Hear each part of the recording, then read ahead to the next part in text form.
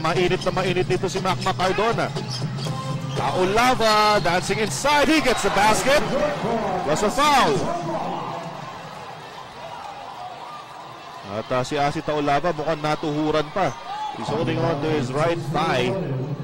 And that's the same thigh that's actually taped sa larong ito. Marami.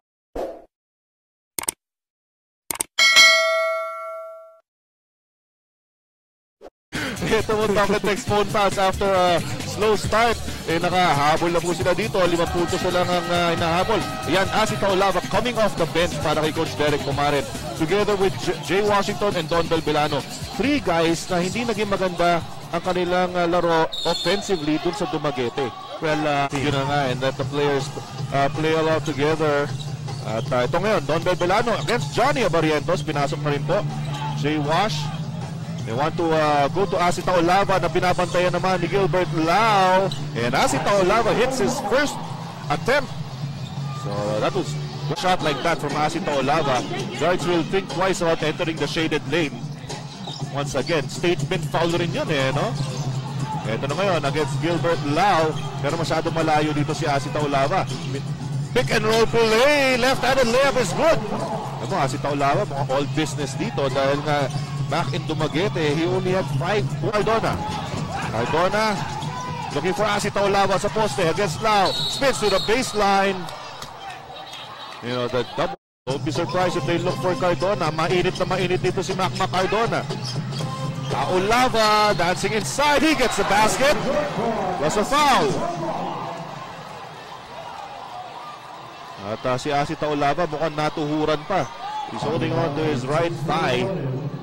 And that's the same thigh that's might be an injury that already occurred in practice. Tignan natin. Ayun, bumangga sa tuhod ni Billy Mamaril.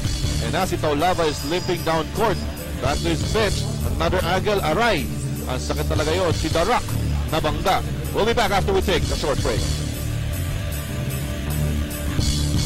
It's Kentel.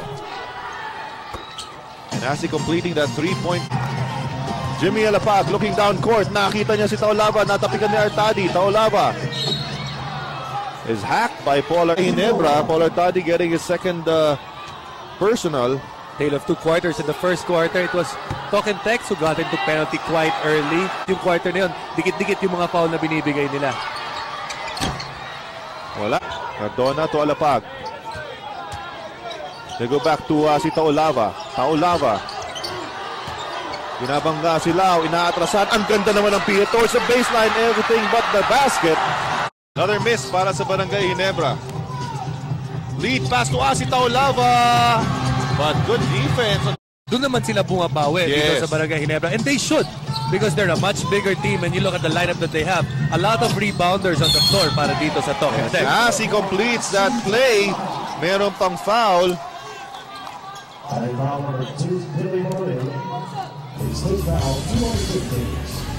Alright, tingnan ulit natin. Ayan si Asi Taulava. May foul pa na nakuha kay Billy Mamaril in that game in Dumaguete. Pure foot. Okay, speaking of Pba, eto na si Pba. Pinagay kay Asi Taulava. Taulava too strong. Donald Yaris there for the putback. Alapag goes to Harvey Carey. Binangga ni Sunday na wala. Pero si Asi Taulava sinakyan ng dalawang player ng Ginebra. Itong si Asi Taulava. First free throw is short. It's by dahil hindi masyadong yung sa 300 mas maganda ng ako. Buti nga hindi niya inay doon sa Lord of the Rings. On the bench, JJ Helterbrand actually only has 1 point sa larong ito. Edros Cardona, pasa sa ilalim kay Asi Taulava. Yan, ito si Gilbert Lau.